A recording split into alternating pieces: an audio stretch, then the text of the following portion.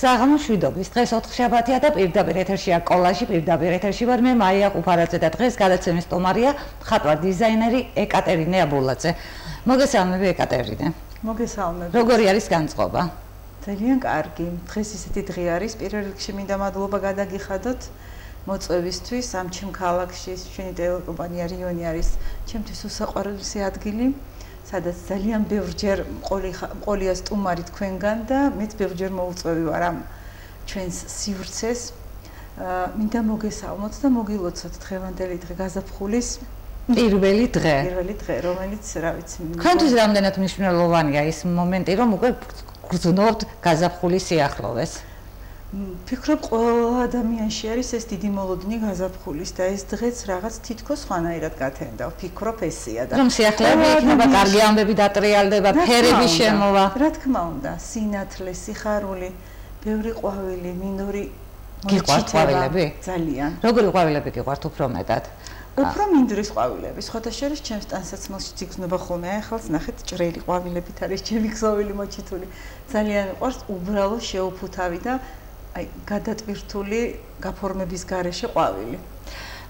ცხოვრებას რომ თავიდან იწყებდეთ, აირჩევდით თუ არა ისე მხატვარ-დიზაინერის პროფესიას? რა თქმა უნდა, რადგან ეს 2 წლიდან ხატავ, ჩემში ალბათ ღმერთმა თავშივე ჩადო ეს ყველაფერი და დედას აღმოჩენით და ხელის შეწყობით უკვე ეს მაინც ესე იქნებოდა, ვფიქრობ, ისევ ავირჩევდი. ძალიან ბევრი წელია რაც გიცნობთ და ვფიქრობ იმასაკიდან, როდესაც უკვე თქვენ ესკიზებს გქვნიდით. მაინტერესებს, აი ბავშვობაში როგორი ბავშვი იყავი პრანჭია, თავად გქნიდი მოდელებს, პრეტენზიული იყავით ჩაცმის მიმართულებით თუ არა? იმ დროს არ გამოიკვეთებოდა თქვენი გემოვნება? ძალიან ცელკი. სულ თაბაშირში ვიყავი ხოლმე ჩასმული, ხან ხელი, ხან ფეხი, ხან ძალიან ცელკი, მაგრამ თავისებური მართლა ვიყავი. აი ყოველთვის პატარაც რომ ვიყავი, დედა როცა რამეს მიყიდდა, აი მოვხატავდი, დავჭრიდი და ისე ჩავიცმევდი. აი ეს მქონდა ბავშვობიდანვე, სულ პატარა. ვის მოწონდა თქვენი ნამუშევრები იმ დროს? თუ გეუბნებოდნენ არ გააფუჭო, არ დაჭრა? არა, არასოდეს არ მიშლიდნენ. დედა არასოდეს არ მიშლებდა, ყოველთვის ამჩნევდა, რომ ეკა თავისებური, ეკას უყვარს ხატვა, ეკა ხელოვანია, ჩემში ეს სულ მესმოდა, რომ მე ეს ამაში მიწყობდა დედა ხელს სხვათა შორის. ალბათ რაღაც ცოტას კი მეტყოდა, თვალთ ისეთი ნიუანსებით არ მახსოვს, მაგრამ არასოდეს მახსოვს გაბრაზებული დედა, იმით რომ მე რაიმეს ჩემებურად მოვირგებდი. თოჯინებს თუ აცმავდი და რა იყო საყვარელი ჩაცმულობა იმ შემთხვევაში? რას უკერავდით? უკერავდით ან თუ უფრო ხატავდი მათთვის? უფრო ხატავდი და რაღაც უფრო შეიძლება არ შემეკერა, მაგრამ ქსოვილებით ისე შეუქმნიდი, გადავაბამდი ქსოვილს და რაღაც ლამასამოს მაინც უქმნიდი. იმ ბავშვობის მოგონებებში გააქვთ ეს ესკიზები შენახული თუ არა? მაქვს ძალიან ბევრი რაღაცები. ახლა როდესაც ხედავთ გეღიმებად თუ ვფიქრობთ, რომ სერიოზული განაცხადია იმ ასაკთან შედარებით?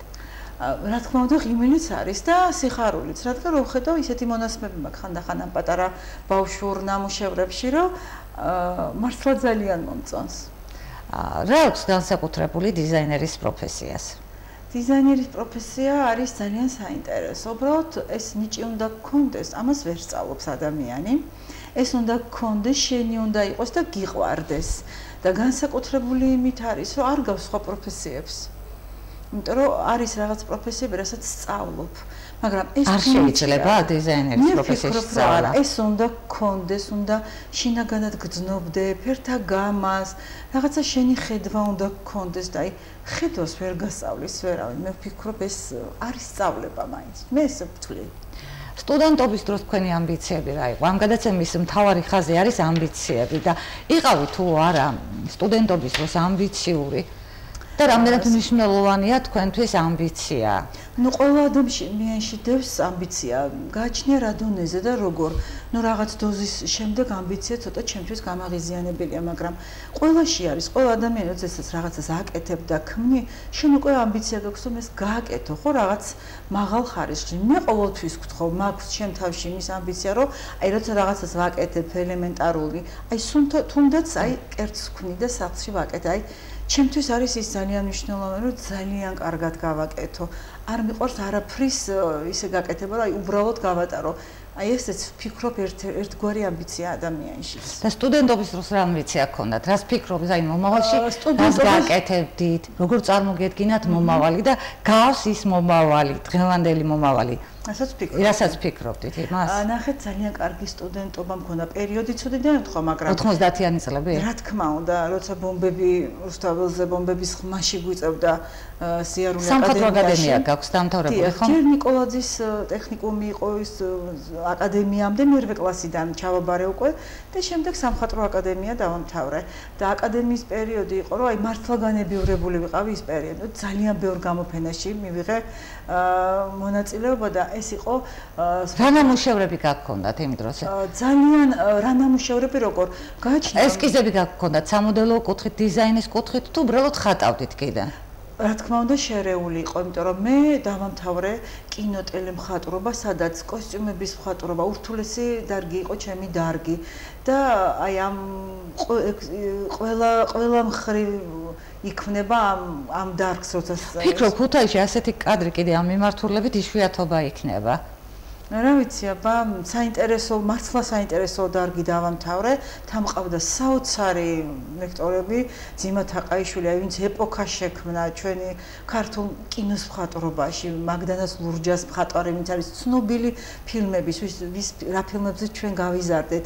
ესეთი ადამიანები ესმაუნიანი მასწავლი და ძალიან კარგი ადამიანების გარემოცვაში ვიყავი და აი ყოველთვის იყო ვქმნიდი ჩემი სტილი, რაღაც შევქმენი ტექნიკა, ისეთი ვქმნიდი პატარა კომპოზიციებს, რომელი კომპოზიციებიც მათთვის ძალიან საინტერესო აღმოჩნდა. ამ თემატურ კომპოზიციებს. თემატურ კომპოზიციებს ვქმნიდი და რა თქმა უნდა ფილმის კადრებად ვამზადებდით. ამ კადრში როცა ამზადებ, აქ ხო მარტო კოსტიუმი არ არის, იქ ამზადებ კოსტიუმსაც, ექსტერიერი, ყველაფერი უკვე შენი გასაკეთებელია, დიზაინი, განლაგება, ტანსაცმელი, ყველაფერი შენი და ამიტომ ყველა კადრი იხატება ჩვეულებრივად, აი როგორც მულტფილმის მსვლელობის დროს თითო ფეხის გადადგმას ხო რამოდენიმე ნამუშევარი უნდა ათასობით, ხო?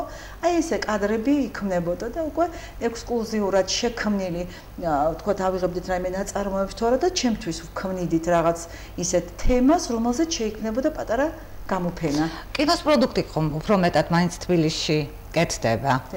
რატომ არ დარჩი? თუ სხვათა შორის რაღაცას დავამთავრე აკადემია. ძალებმა გადმოგიზიდეს ქუთაისში და სხვა ენერგეტიკა. მაინც მომიზიდა. იყო რაღაც ცხოვრებისეული ისეთი პერიოდი, რამაც მე ისევ დამაბრუნა ჩემ ქალაქში, იმიტომ ძალიან დიდი ხანი ვცხოვრობდი თბილისში. ნიკოლაძის პერიოდი, მე აკადემიის პერიოდი, სადღაც 12 წელი იქით ვცხოვრობდი.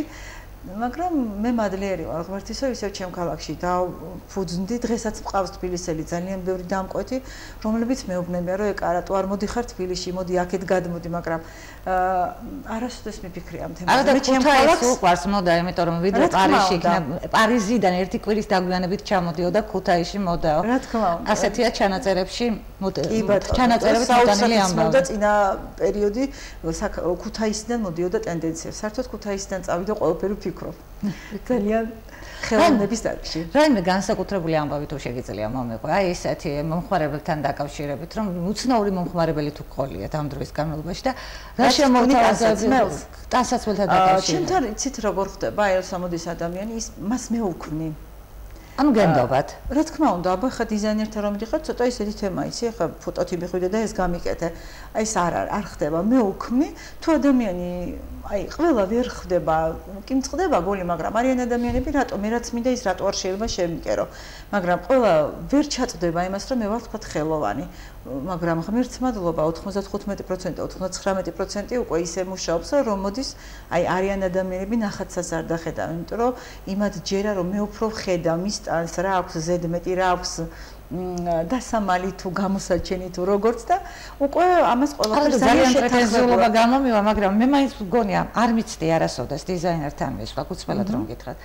მაგრამ მე მაინც მგონია რომ რაღაც მე უფრო მეტად ხვდები რა მინდა. მომხმარებლის თვალსაზრისით ვსაუბრობ და ჯიუტი ვარ ახლა ამ შემთხვევაში, ხო?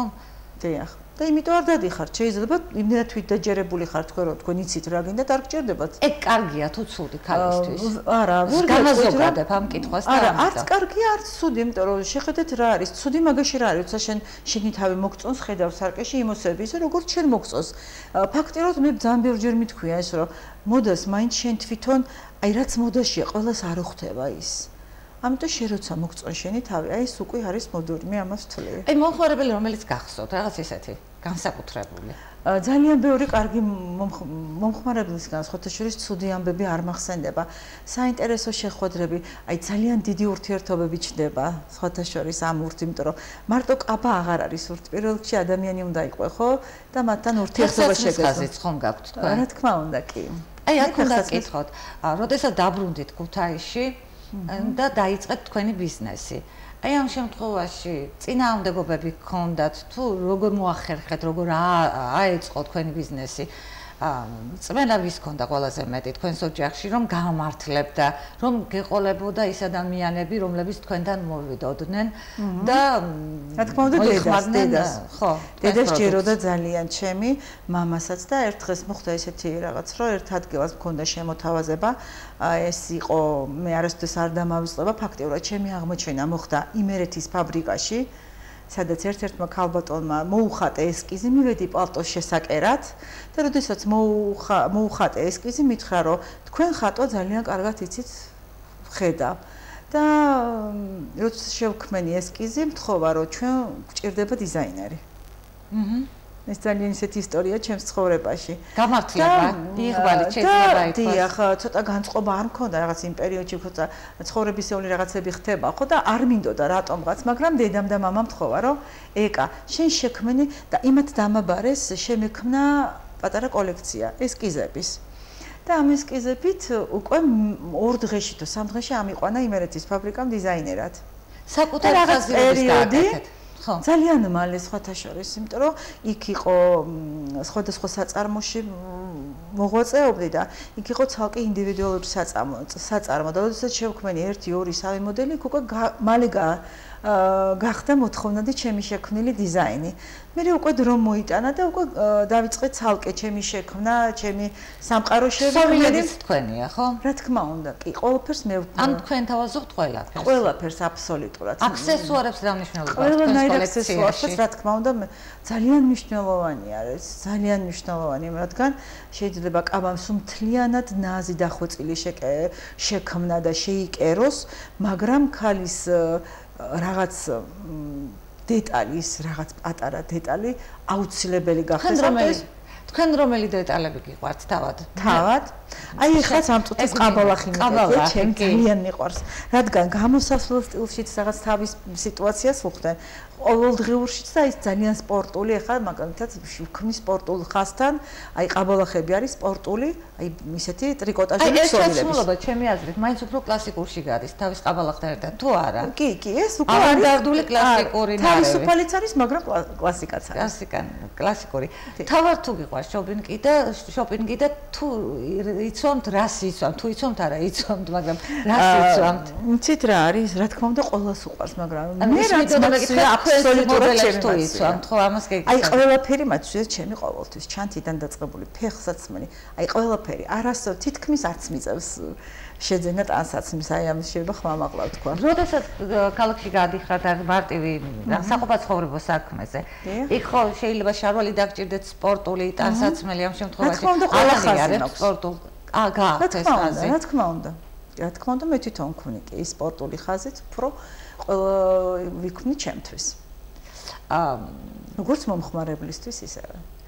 არის თუ არა დიზაინერთან მისვლა მომხმარებლისთვის ერთგვარი რელაქსი? არის. რადგან ჭორაობაც მიდის თან აი ყავასთან დაკავშირებით, ყავასთან ერთად თუ რა ხდება, როგორი ამები ტრიალებს? არა, იცით რა არის? ხდება ესეთი რამ, რომ რამდენჯერ დაურეკავთ და ვთქვათ, ეკა, აი ესე ამ დღისთვის ვჭირდება. რადგან შემყავ ხარ, მე ვიცი, რომ ეს პრობლემა მომეხსნა. როგორც გინდა, რაც გინდა, ზომები გაქვს და დამახვედრე. და ისე ხდება, რომ ისე შეიქმნება ხანდახან გასასინჯად კაბა, რომ დამკვეთმა საერთოდ არ იცის მას რა დახვდება. უბრალოდ ეს უკვე ნდობა არის. საოცრება არის. ნამდვილად ძალიან დიდი ნდობა. მართლა საოცრება, როცა გირეკავს ადამიანი და გეუბნება, რომ გენდობი. რა თქმა უნდა, იქ მოსვლა ყველას უყვარს და ეს ძალიან დიდი ბედნიერებაა, რომ აი გვერდს არასოდეს არავინ არ გამივლის, ჩემი დამკვეთი ვინც არის და აი შეიძლება უცებ კაბა არ უნდადეს, მაგრამ ის შემოაღებს იმ კარს და რაღაც სითბოს და დატოვებს იმ სიტყვას და ხშირად ხდება. ეხლა ამის წინ ქალბატონმა გააღო კარები და შემოვიდა ნახე შვილო მითხრა 8 წლის წინ შემიქმენი ეს რაც მოციოდა დღესაც მეკითხები ანუ იცით რა ეს ძალიან მნიშვნელოვანია როცა ადამიანს შეუძლია გამოხატოს ის კმაყოფილება გითხრას ეს კიდე ახალი მუზის შექმნის ძალიან ანუ მუზა უნდა მოგივიდეს რომ შექმნა დიზაინი ხო რა თქმა უნდა მაგრამ მე ისეთი სამყარო მაქვს სფეროში ყველგან ასე არის საერთოდ მუზა მაგრამ ჩემი სამყარო ისე მაქვს აი სადაც ჩემი ხომ იცით სადაც ამაქვს ჩემი ატელიე სადაც არის იქ პატარა ისეთი სივრცე მაქვს შექმნილი როდესაც მივდივარ მე ძალიან მიყვარს ჩემი საქმე უკვე დილას რომ მივდივარ და კარები იღება ბიზნესი არის თუ თაგონება და უფრო თვითგამოხატვის საშუალება თქვენთვის აი ეს თქვენი საქმე. მოდი ესე ვთქვათ, ყველაფერია, მაგრამ მაინც თვლი რომ ადამიანი რომელიც დილა უთენდება და მას რაც უყვარს იმ საქმეს აკეთებს, უკვე ის ძალიან კარგად გზნობს თავს. უკვე მუძებნილი აქვს. იქ არის სადაც უნდა იყოს, იცი? ძალიან რთულია, როცა დილა თენდება, მიდიხარ, რაც არ გიყვარს და იმ საქმეს აკეთებ, ხო? ერთი წუთით წარმოიდგინე, ხო, აი, ხო, ძალიან სიამოვნებს აქ ჯდომა, აი ამ საქმის კეთება, რესპონდენტებთან გასაუბრება, აი კომუნიკაცია. ხო, აი ეს ხო თქვენთვის ბედნიერება, დილით რაღაც მოდიხარ თავს იწესრიგებ და გიყვარს ეს ყველაფერი. აი ესეა და ეხლა უცებ რომ მიდიოდე ისეთ ადგილას, რაც შენი საერთოდ არ არის. შეიძლება იყოს მხოლოდ რუტინა და ძალიან ბევრი ადამიანს აქვს ალბათ ასეთი სამსახური, რომელიც რუტინა შეიძლება იყოს. მაგრამ ალბათ ადამიანები იმიტომ განსხვავდებით ერთმანეთისგან, რომ ჩვენ თავად ვაკეთებთ ავარჩევანს და ჩვენ ვიცით რა არის ჩვენთვის მნიშვნელოვანი და უფრო მნიშვნელოვანი ვიდრე სხვა რაღაც დეტალები შეიძლება ასე ითქვას. როგორ სამოს არ ჩაიცვამთ? რაც არ მიხდება, როგორ არა არის რაღაცები, რასაც არასდროს არ ჩავიცვამ. ძალიან ბევრი რამე შეიძლება ითქვას. იმიტომ რომ ჩემ თავს მე იმ კუთხით ვერ დავინახავ, არ მომწონს და არ არის ჩემი. სპორტული არასოდეს არ ჩავკითხე და არ მახსოვ ხარ, არასოდეს სპორტული ჩაცმულობით. როგორ არა, კი ვიცმევ სპორტულათაც, ძალიან თავისუფლადაც ვიცმევ, მაგრამ უფრო ხშირ შემთხვევაში არ მაცვია ესე ძალიან სპორტულად. კი.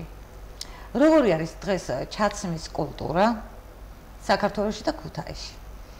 ჩაცმის კულტურა საქართველოში საერთოდ ძალიან მაღალ დონეზე სხვათა შორის საზღვარგარეთ ცოტა ისეთ ქვეყნებში აი ჩვენ იქით რო გახედო აი ხანდახან უკულტურობას მართლა შეამჩნევ იმიტომ რომ არის ქვეყნები სადაც შეიძლება ძალიან ლამაზად ჩაიცვან და ფეხზე რაღაც სახლის ჭუსტით გამოვიდნენ ეგეთებიც არსებობს ესეთი ადგილებიც არსებობს რომ ისინი არ ანიჭებენ ამ ყველაფერს მაგრამ ჩვენთან ვფიქრობ რომ საქართველო არის ძალიან დახვეწილი ამ ჩაცმის კუთხით იმიტომ რომ ყოველდღიურ სტილსაც ძალიან ლამაზად ვიხდანთ.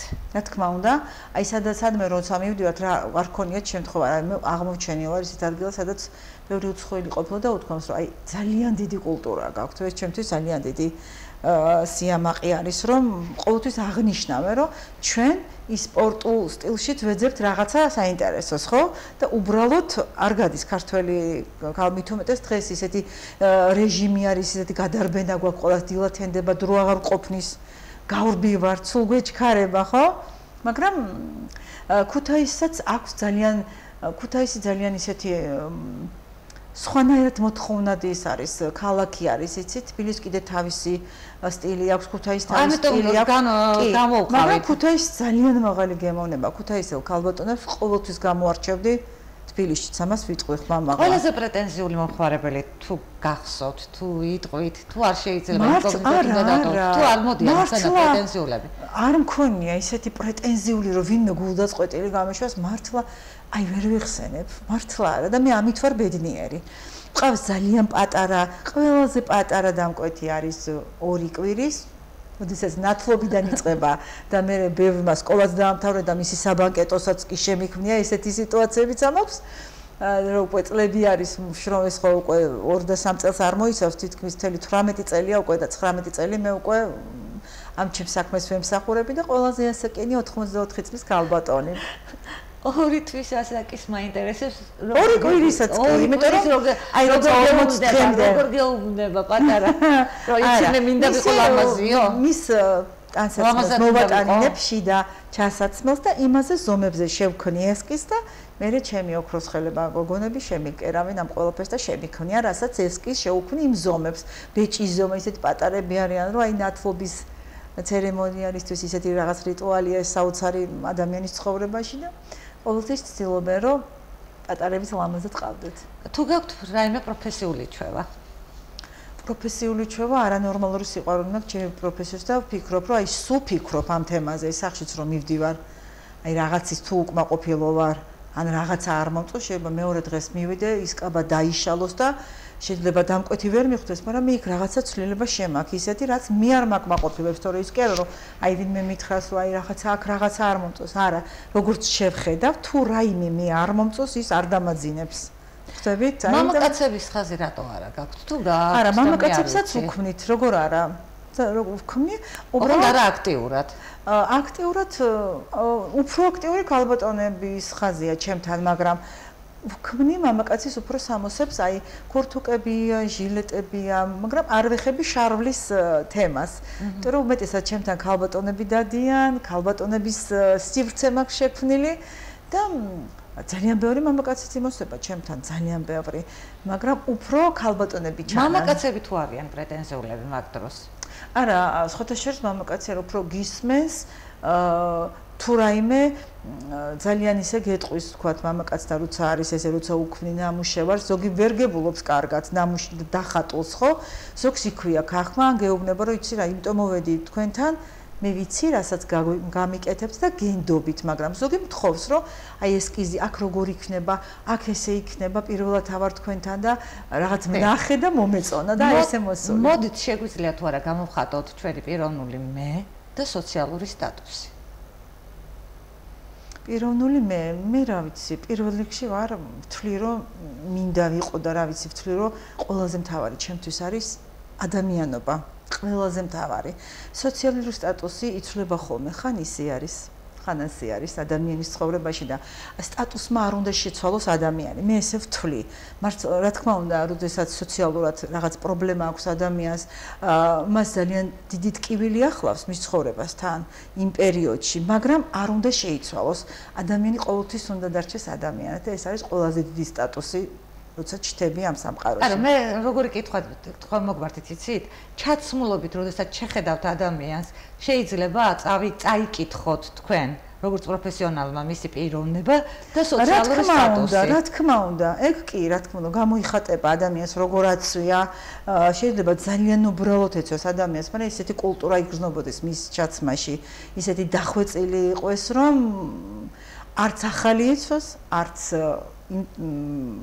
შეიძლება წლების წინ შექმნილი კონდეს და შეძენილი ეს ტანსაცმელი, მაგრამ მან ისე ლამაზად ჩაიცვას და ისე იდგეს ელემენტარული, რომ ჩანს ადამიანში ყოველთვის.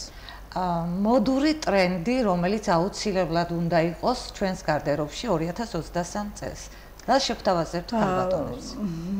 ერთი შავი საოცარი დახვეწილი კაბა აუცილებელია.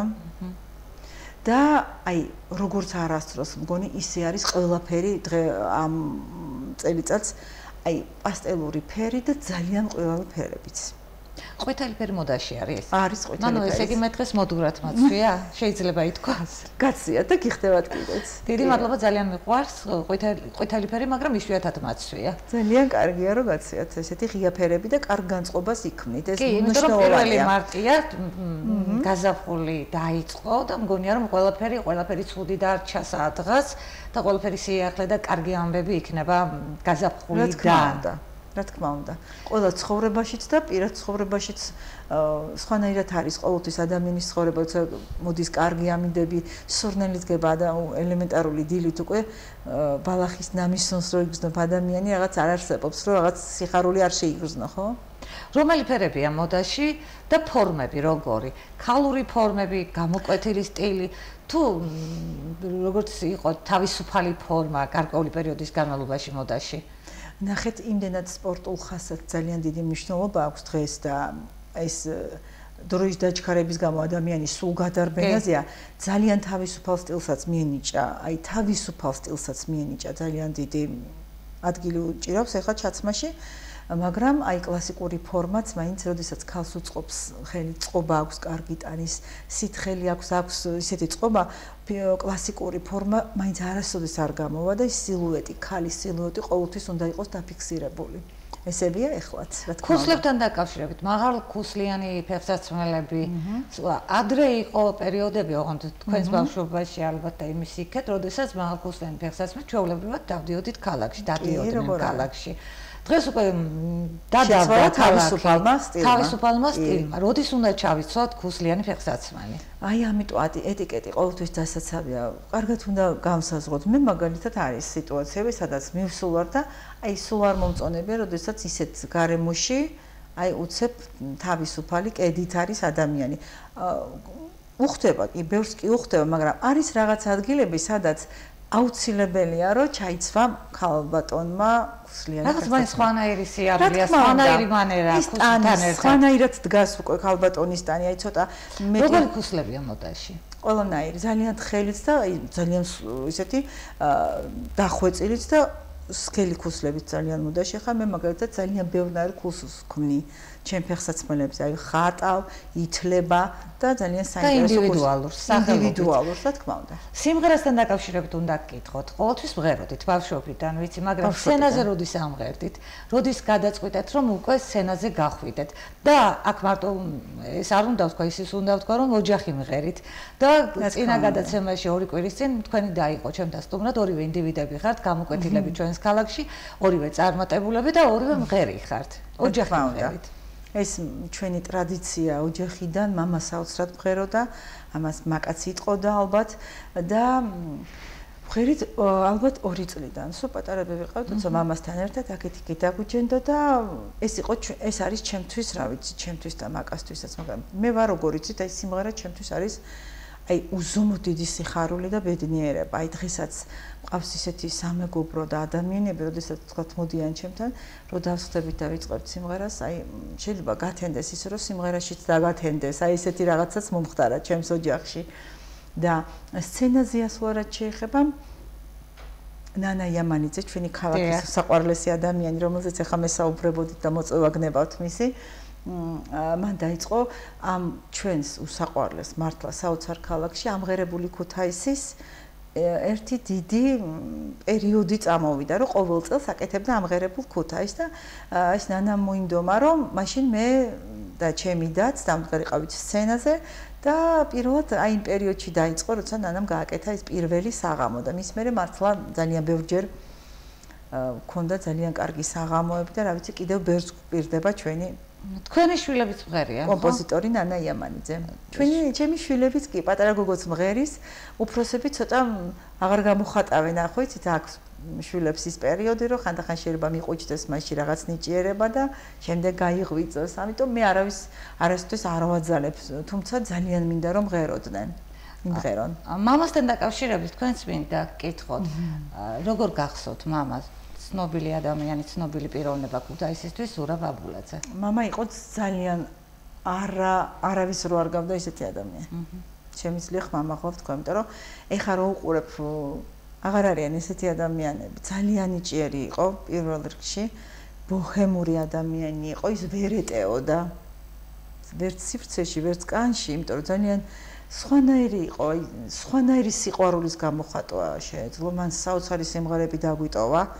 და ჩვენ ახლა ვაკეთებთ მისი მე და მაკა მისი სიმღერების აჟღერდება ძალიან მალე და ვაპირებთ ლამაზი საღამოც გაკეთდეს მისი სახელობით დისკი გამოვა სადაც მამას სიმღერები იქნება და ჩვენთვის ეს ძალიან დიდი სიხარულია რადგან მან ისეთი რაღაც დაგვიტოვა რომელიც არასდროს არ მოკვდება შემოქმედება ისეთი ფერები დაუტოვა თქვენს ოჯახს, სიყვარულის ფერები და ნიჭიერების ფერები ყოველთვის იქნება თქვენს ოჯახში. დიდი სიყვარული, დედას და მამას სიყვარული, რომელიც აი დღემდე დედაჩემს უზომოდ უყვარს მამა.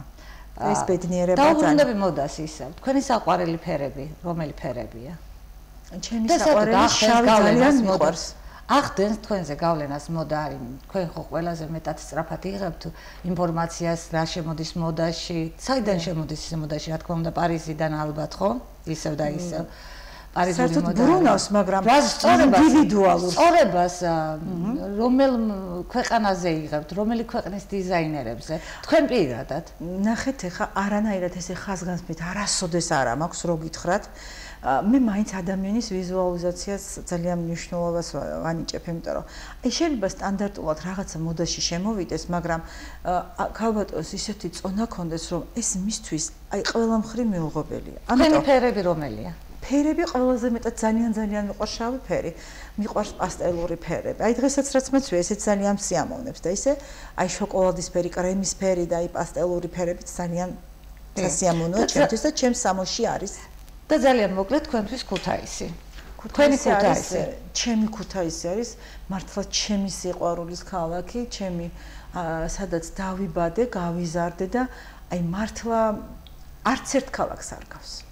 არც ერთ ქალაქს ამ სამყაროში. ყველაზე კარგი ქალაქია ჩემთვის.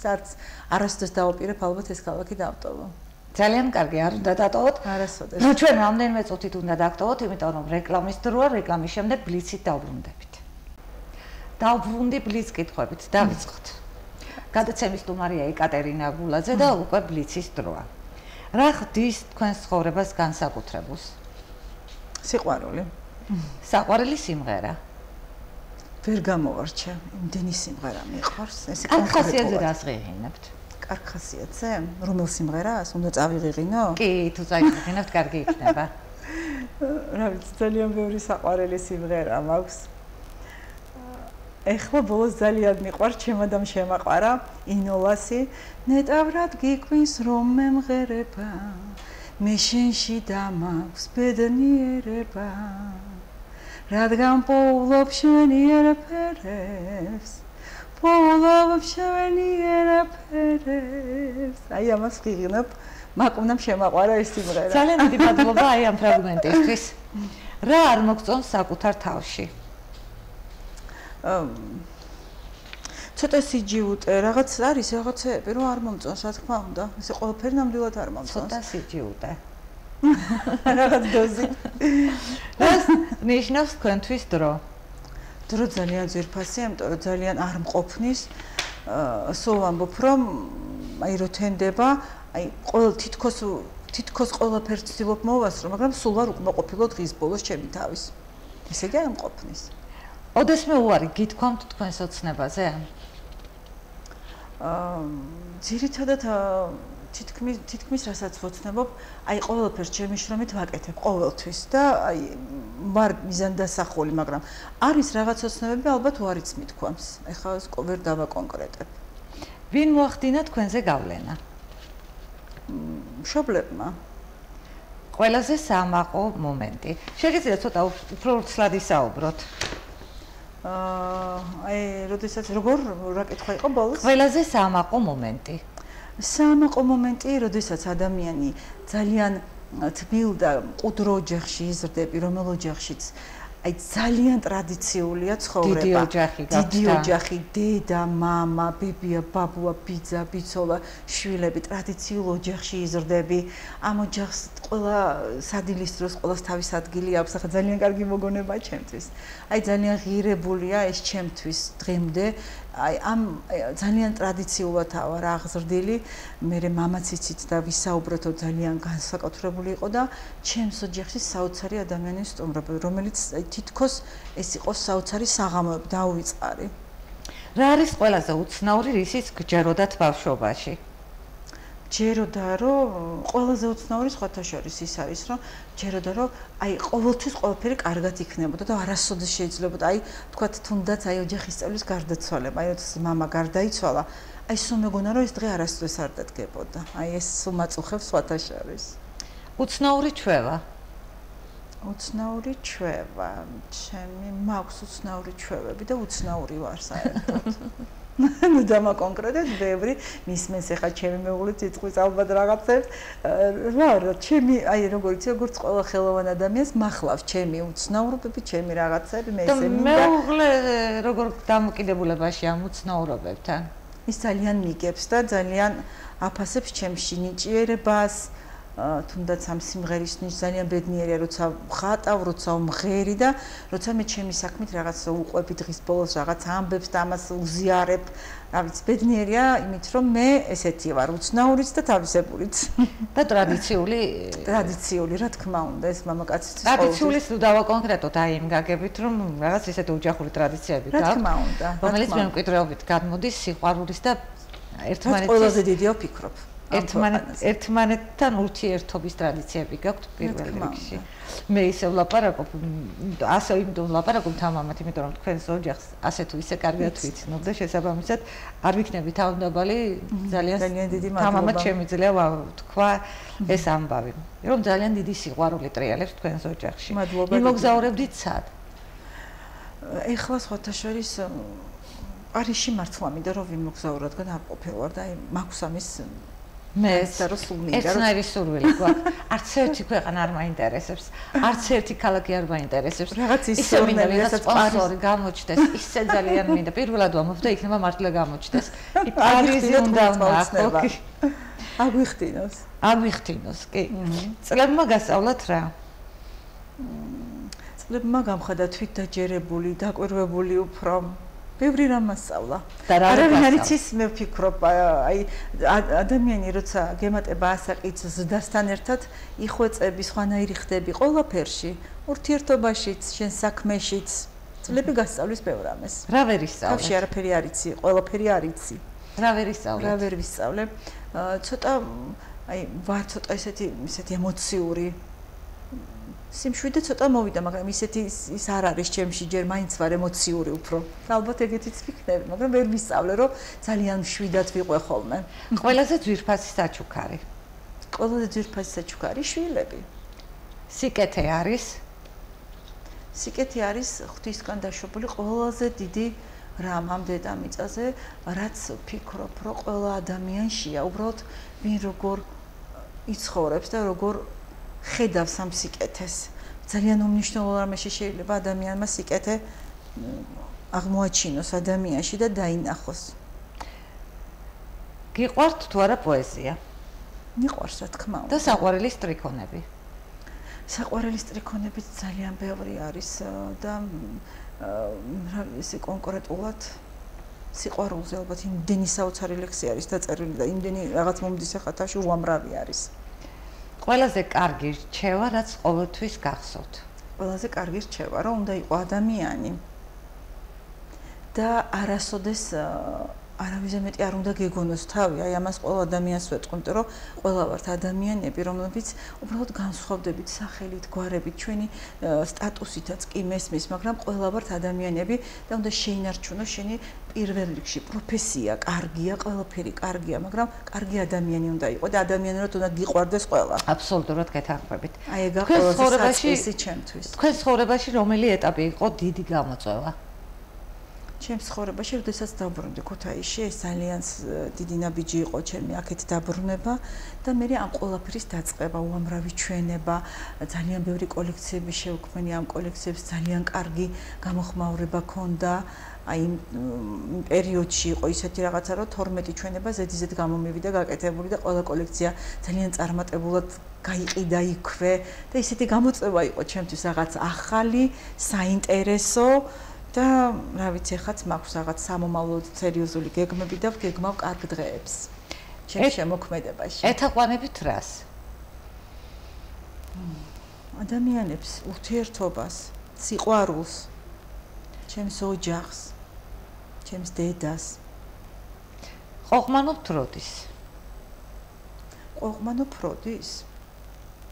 აი, როდესაც რაიმე არის ისეთი ოჯახში ვსაუბრობთ რაღაც და სულ დაუკმაყოფილების მომენტი არის ის, რომ რაღაცა სულ მინდა ყველაფერი იყოს მათ. აი ძალიან კარგად. წესრიგში. ლამაზად ჩემთვის პატარა დედას და სულ ყოყმანობ, რომ აი შეიძლება ის არ გავაკეთო ხო და გავჩერდე, მაგრამ აი რაღაცები არ მაჩერებს და სულ ჩემ თავს ვერ ვაძლევ უფლებას რომ მოვეშვა და სულ ყოყმანობ, რა გავაკეთო, არ გავაკეთო, არა მე მაინც უნდა გავაკეთო. მაგ ესეთი რაღაც საქმეშიც და სახლშიც. გიკვირთ? მიკვირს, როცა ადამიანებს რაიმე უკვირთ, იმიტომ რომ დღეს აღარაფერი აღარ არის. რა პასუხია? არაფერი არ მიყვირს, იმიტომ რომ ცხოვრება არის ისეთი, რომ ყველაფერი ყველასთან შეიძლება მოხდეს და საინტერესოც არის და ამიტომ ეს მიყვირს, როცა უკვირთ რაიმე. ფრაგმენტი ბავშვობიდან. ფრაგმენტი ბავშვობიდან, ცელქი, ეკა, კიკინებით. ძალიან ლამაზი უნდა დავამატო. სულ ვფიქრობდი, რომ რაღაც გამეფუჭები, იმდენად ცელქი ვიყავი. ვაღიარებ. ამბავი, რომელსაც ღიმილით იგონებთ, მე მგონი მოიგონეთ უკვე. კი, ძალიან ბევრი ამბავია, მართლა ცეკვავდი და აი იმდენად მიყვარდა ცეკვა, რომ ხელს რომ მოვიტეხდი ამ სიცელქეში თან, როდესაც კონცერტი იყო, იმდენს ვიტირებდი, წამიყვანდნენ, გამიხსნიდნენ თაბაშირს, ვიცეკვავდი ჩემს სოლოს, აჭარულში ვიცეკვავდი, წამიყვანდნენ ავადმყოფოში, ჩამისვავდნენ ისევ თაბაშირს. ეს ახლა საოცარი არ არის? რომ წარმოგიდგენ, როგორ უნდა მყარებოდა და როგორი გასახსენებელია ხა ეგ. ბავშვობაში გჯეროდათ რომ ჯეროდა სხვათა შორის, რომ ბავშვობაში ყოველთვის ისეთი დღეები გქონდა ოჯახში, რომ ყველაფერი ყოველთვის ძალიან კარგად იქნებოდა. ახლა ძალიან ფერადი იყო. ახლა გჯერათ რომ ეხლაც მჯერა, რომ ადამიანი, როდესაც დილით იღვიძებს და მზიამოა და ხედავ შენი ოჯახი კარგად არის, ჩამრთელად ყავს. ეხლაც მჯერა, რომ ყველაფერი ძალიან კარგადაა და მე მადლიერი ვარ ყოველი დღის. როგორც არის. მე მგონი ძალიან კარგი კითხვამდე მივედი. სამზარეულო და თქვენ? სამზარეულო და მე ძალიან ახლობლები ვართ. ძალიან მიყვარს სამზარეულოში.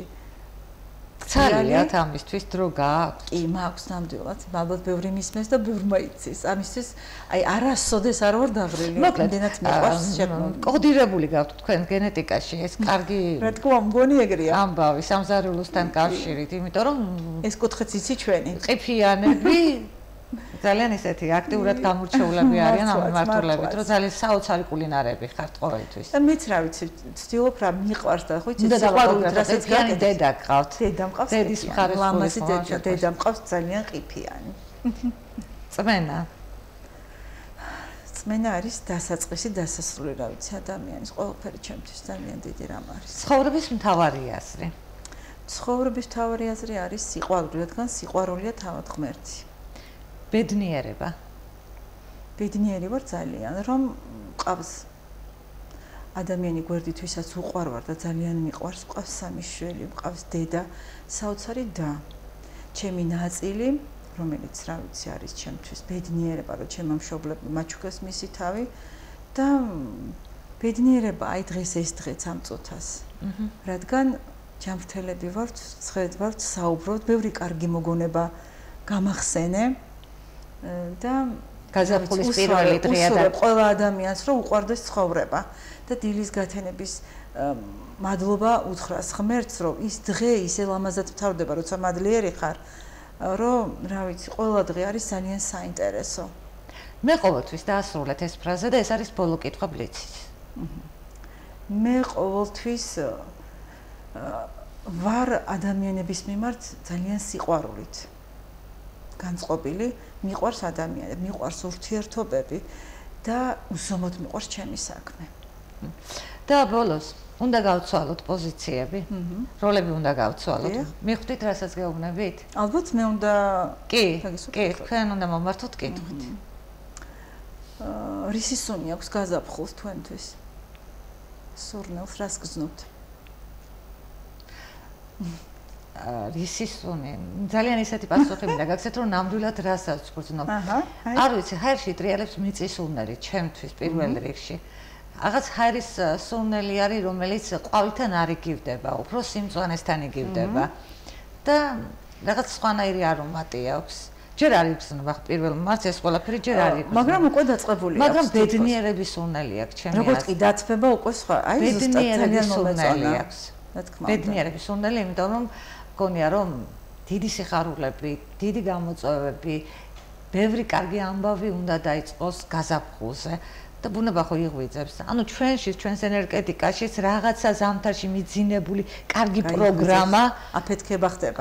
ამოქმედდება ჩვენში პროგრამა, რომელიც წაგვიყვანს ბედნიერებისკენ, სიკეთისკენ, სიყვარულისკენ. ნუ ყოველ შემთხვევაში ასე მინდა ვთქვა. ზაფხული კიდე სხვა გიჟიმაჟი ემოციებია და ეს უფრო სხვა. ბედნიერებისკენ მიმავალი გზა მგონია გაზაფხული. მიწასა და ცას შორის. გამცასა და დედამიწის შორის. ძალიან ლამაზი პასუხი გამეცით სხვათა შორის. ეხლა კიდე მინდა გკითხოთ ესეთი რამ. აი როგორ წარმოგიდგენიათ დღე აი ეხლა დილა რო გათენდა დღეს ხო გამოხვედით გარეთ და აი ხართ აქ. აი როგორ წარმოგიდგენიათ 10 წლის მერე აი ჩვენ ქუთაისში. პირველი მარტი. Ну, იმერად კარგი კითხვა არის. შესაბამისად, თქვენ მხოლოდ ერთის უფლება გქონდათ, მაგრამ როგორც ჩანს, უნდა მიპასუხოთ ახლა. შინაგანად სტრუქტურაში არსებობს ჟურნალისტის პროფესია თქვენთვის. და აქედან გამომდინარე, უნდა გიპასუხოთ 10 წლის შემდეგ მე ამ ეთერში არ ვიქნები ზუსტად ვიცი, იმიტომ რომ ყველაფერს აქვს დასაწყისი და ყველაფერს აქვს დასასრული. და შესაბამისად, ალბათ უფრო სერიოზული მიმართულებით, უფრო სხვა მიმართულებით, სხვებისთვის უფრო შემეძლება ბევრი სწავლა, ჩემი ცოდნის გაცემა, ამ შესაძლებლობებს ვხედა. ძალიან საინტერესო. ხანდახან ეკრანზეც ვიქნები ალბათ, მაგრამ თავარია რომ ქალაქი როგორი იქნება. ქალაქში ცხოვრება ჩვეულებრივად გაგრძელდება, იმიტომ რომ დროს თავისი მოაქვს და თავისი მიაქვს. შესაბამისად, უფრო ძალიან ლამაზი იყო 90-იანი წლები, გავიარეთ ის ეტაპი, იყო შემდეგ სახელმწიფო თავიდან იქმნებოდა, სიახლეების პერიოდი იყო, თავიდან დაიწყო ქალაქმა წათვლა და ცხოვრება და რიტმით თავიდან დაიწყო. შემდეგ უფრო შვიდი პერიოდი მოვიდა პოლიტიკური და თუმცა ჩემი ხედვით ასეა და შეიძლება სულაც არ არის პოლიტიკური სიმშვიდე, მაგრამ გარეგნულად შიგნიდან მე ამას ვხედავ, რომ რაღაც სხვა მდგრადობა აქვს ყველა ამ პერიოდს და შესაბამისად მომავალ პერიოდებში მინდა რომ უფრო ბევრი ნიჭიერი ადამიანი დარჩეს ქუთაისში და ყველა თაობამ ერთად შევძლოთ პირველ მარტს იქნება თუ მნიშვნელობა არ აქვს თარიღი. ბედნიერი გაზაფხულები მოვიდეს ჩვენ ქალაქში. ყველამ რომ ხო, ბედნიერი გაზაფხულია და იქ კიდე წითელ ხიდზე აუცილებლად აყვავილდება მაკედონია. აუცილებლად. ძალიან დიდი მადლობა. მეც მადლობა როგორი პასუხები გაგეცეთ. ძალიან საინტერესო. ფიქრობ კითხვების დასმაც რთულია, მაგრამ არ ნეკლებს რთულია პასუხის გაცემა კითხვებზე. მოკლედ თქვენი დამშვიდობების რეპლიკა თქვენი კამერა. მინდა მოგილოცოთ ყველას დღევანდელი დღე კიდევ ერთხელ დავიწყე, აი ზუსტად ისე მინდა დაგემშვიდობოთ. გისურვებთ ბედნიერი გქონდეთ ცხოვრება, გაზაფხული და ყველა ადამიანმა აკეთოს ის საქმე, რაც უყვარს, რადგან ბედნიერება შენში არის და როცა რამეს აკეთებ, რაც ძალიან გიყვარს, ეს კიდე გიქმნის ამიცაც, გაზაფხულსაც, ზამთარსაც და საერთოდ გილამაზებს ცხოვრებას. კი, ძალიან გამილამაზეთ დღეს ეთერი. ძალიან გამილამაზეთ განწყობა. დიდი მადლობა სტუმრობისთვის, წარმატებებს გისურვებთ. დიდი მადლობა ასევე თქვენ. ასეთი იყო დღეს კოლაჟი, შევხვდით და ისევ შევხვდებით მომავალ ოთხშაბათს. მადლობა იმისთვის, რომ გვიყურებთ. დღეს გადაცემის სტუმარი გახლდათ ეკატერინე აბულაძე.